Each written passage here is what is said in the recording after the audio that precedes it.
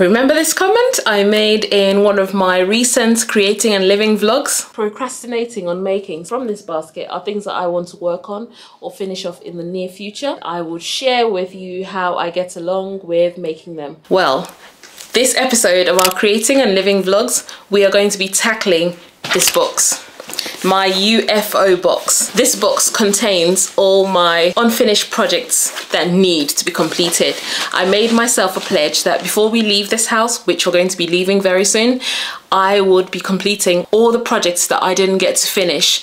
And I think it's fair enough, isn't it? Now, I'll let you know what's inside this box. Currently, I have finished a top, which was actually supposed to be a mock-up of a self-draft project that I've done with Simply Sewing magazine. That mock-up I really like. I completed it last night. I just need to give it a press. This jacket, I love the style of it. It's worn by Nikki Cook Patterns, but this pattern isn't available on her website anymore. But it's something that I got close to 2 years ago. The second thing that I need to actually sew is this sewing pattern by Cosido Studios, and she has a few sewing patterns on her website, and I'll put the link to her website in the description box below. As soon as I'm done with these two garments, I can start the moving vlog proper. Now, I'm really excited about that because I want to share the process of packing things up and getting ready to move into our brand new home. So, I am absolutely excited. Let's do this. I would normally press as I create garments, but because this was a test or a trial or a mock-up, I didn't bother going on with the whole process of you know, pressing as I went on or as I sewed. So now what's happening is I have to press the seams, which is quite tricky. I find it tricky to press after all the sewing's done. I prefer to press as I sew. My work always comes out neater when I press as I go. Treat their love is like ice. Smoke them up and leave them, changing with the seasons. But you know that shit ain't my style. I just want the OG, it's always been it for me. Yeah, you saw me when nobody would, and he loved me good, through the bad and the ugly. He never got on Done. This is what it's supposed to look like. It's yeah, you wear it and then you pull the strings here for the sleeves, and it has that gathered effect. It's got a slit at the side, and it's just a basic top. I don't need distractions, I don't need the fun. I just want the one that's been it since the day one. I don't buy the cheap pills, I just get the bun that I got with the one that's been. I've got a few fabrics leftovers from a few projects I've done in the past, and I just need to press and fold and store them, or store the pieces away, because black gingham is premium. It's premium stuff. 1, 2, 3, 4. I wanna give it to you. But there's a voice in my head telling me not to. So the problem is I lost the manual for the sewing pattern. I have had a look at the parts of the sewing pattern, the pattern pieces, and I have an idea of how the construction would be. I've started off by joining the princess seam, put them together at the notches, and I am just going straight on with 1 centimeter seam allowance.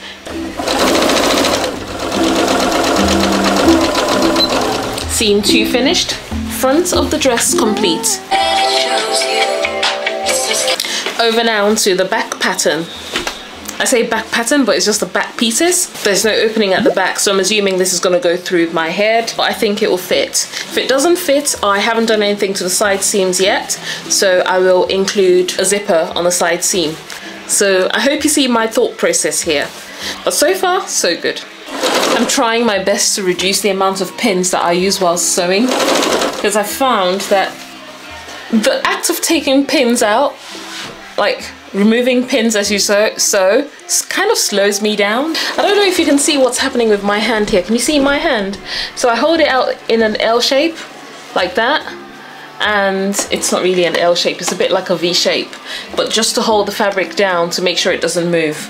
And that's how I try not to use pins. It works. To feed her family, yet still finds time to jump with glee.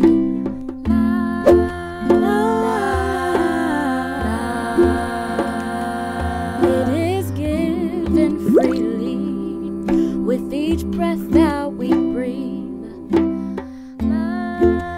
Thing is, the moment I see the looper threads come through, I just stop and pull the needle threads through. Inside. So now that I'm done with the actual princess seams, like overlocking them, I am just going to overlock all the raw edges, like the pockets, the sleeves, just get it out of the way and get straight into the project. Edges are clean. I haven't overlocked the sleeve head.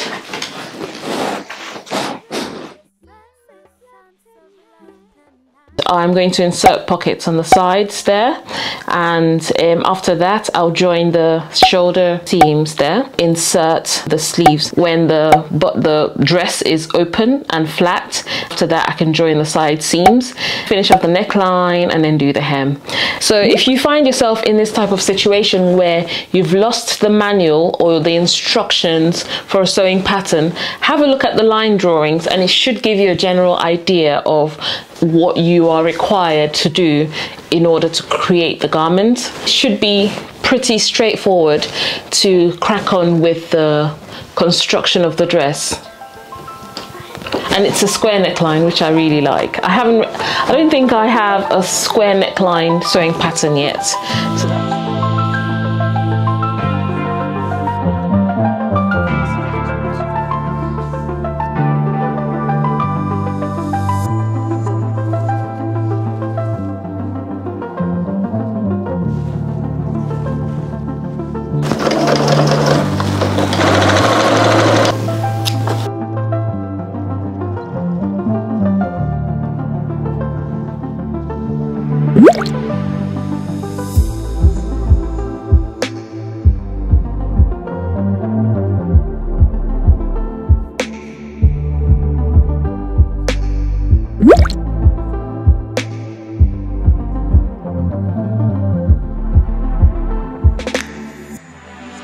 I have this thing here that is a bust ham suppressing, and it's great for ironing princess seams.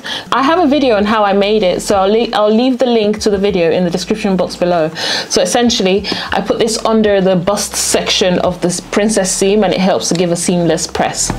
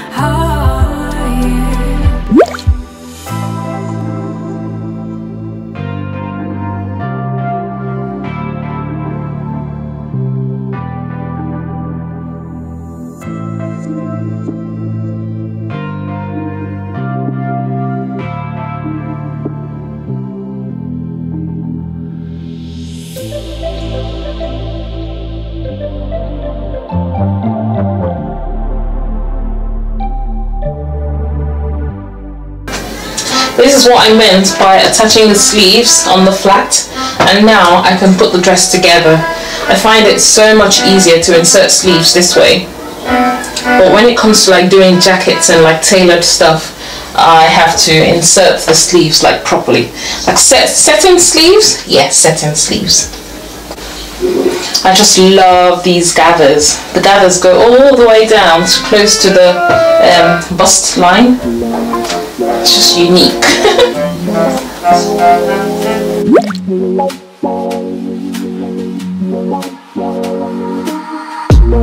Can I dance for you?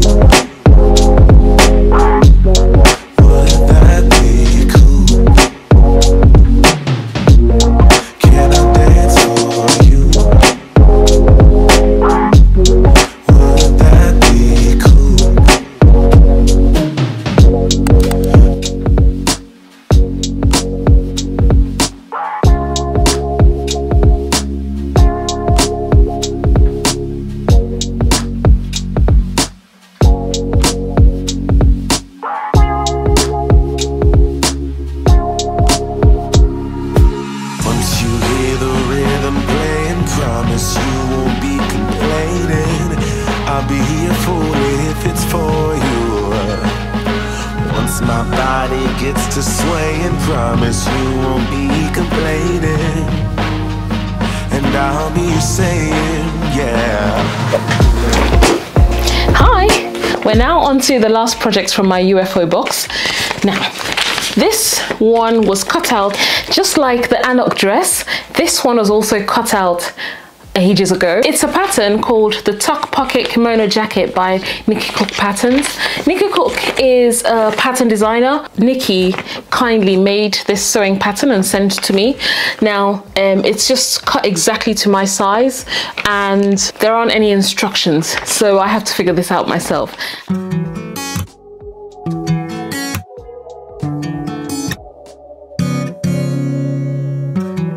Beauty queen, skinny jeans. Didn't eat her dinner just so she could fit a dream.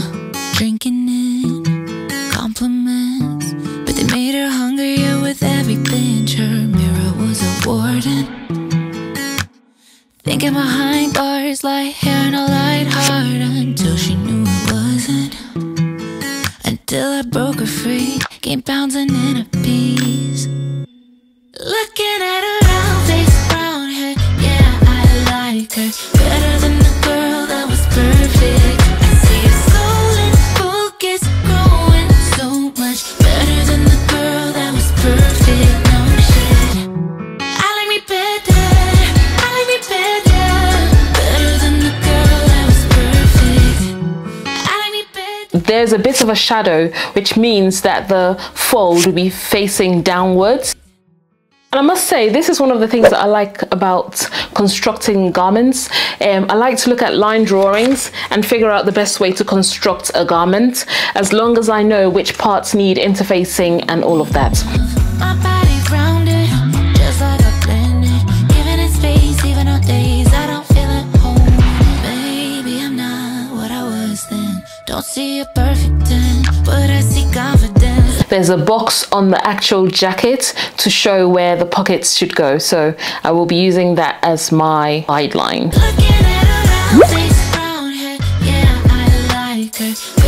There also needs to be some top stitching at the sleeve joins, so we need to get that done. And then I need to overlock all the edges because this is not a lined jacket. Currently I am top stitching, but I have changed my mind and I actually have to unpick this because, well, I'll show you. Thing is, I think top stitching is supposed to be decorative, but then my top stitching is blending right in and you can't really see it, and I'm not happy. I want to show off my beautiful top stitching, so I'm going to unpick this and find a thread that shows off the beauty of the top stitch. Because I've used like a navy green. Is there a thing like navy green? Army green? Yeah, like a dark green, very dark green, to match this green here, the dark green. So I'm even thinking if I have a thread as light as that blue, I'm going to use it. And I might also unpick the top stitch on the pockets, the patch pockets. Is it recording? Yes, it is. Okay. This there, or the greens. I think that green, maybe the lighter green there. I'll use this green. Oh, I've seen another green. Oh, okay. So maybe I'll do a poll. Let me put a poll on my YouTube community. Wait, 1 second, one more second. Oh, this is exciting. Focus, growing so much better than the girl that was perfect. No shit, I like me better, I like me better, better than the girl that was perfect. I like me better, I like me better, better than the girl that was perfect. Better, I'm better, and I like it better, better than the girl that was perfect. I'm better, and I like it better, better than that perfect girl. Looking at her round face, brown hair, yeah, I like her better than the girl that was perfect. I see her soul and focus, growing so much better than the Pocket have been top stitched now, so I made some marks using using this pencil or a fabric marker. So I need to figure out how to get rid of the marks. Luckily it has an eraser. It's running out now, but anyway, I'm gonna get rid of the marks.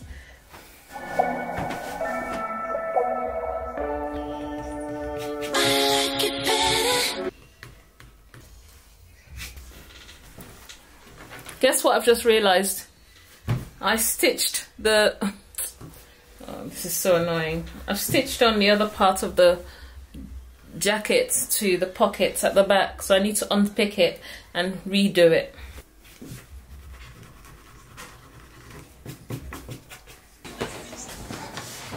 Sorted. I have the jackets, the fronts laid out, lay the back on top of it. So I need to join them at the side seams there and join the side seams there. Or maybe I need to figure out how to do the lapel. I have pinned this together, like these two sections together. So I think this would form the collar. So put this over my head like that. And then I can join the back together at the shoulder seams. So I'll do that first. I would have to mark the center point of the back neckline. Here's my notch.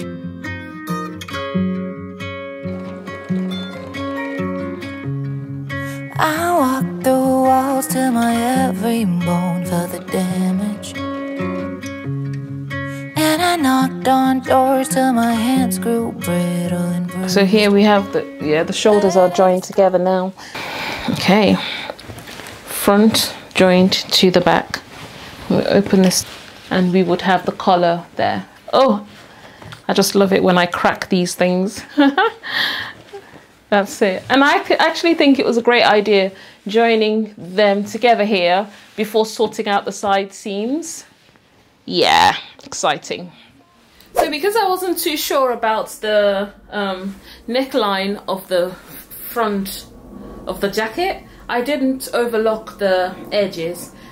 I overlocked the edges of the back one on this side. No, on this side. But I didn't overlock this side. So now I have to maneuver and figure out how to overlock this side. Even when they feel heavy, I'm proud of every part of me. I shut my mouth till I lost my voice in the silence. And I bent my back till I learned how to carry the weight. Put my body and mind on a trial till I found alignment. Still remember how the pain felt, but I never wanna change it.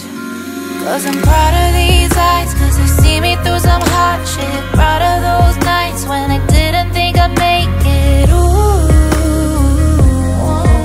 Even when they feel heavy, I'm proud of every part of me. Proud of these lungs for the way they kept me breathing. Proud of how my feet kept me running in the deep end. Ooh. Even when they feel heavy, I'm proud of every part of me. I'm proud, I'm proud. Proud of every part of me. I'm proud, so proud. Proud of every part of me. Proud of these eyes, cause they see me through some hot shit. Proud of those nights when they didn't think I'd make it. Ooh. Even when they feel heavy, I'm proud of every part of me. Proud of these lungs for the way they kept me breathing. Proud of how my feet kept me running in the deep end. Ooh.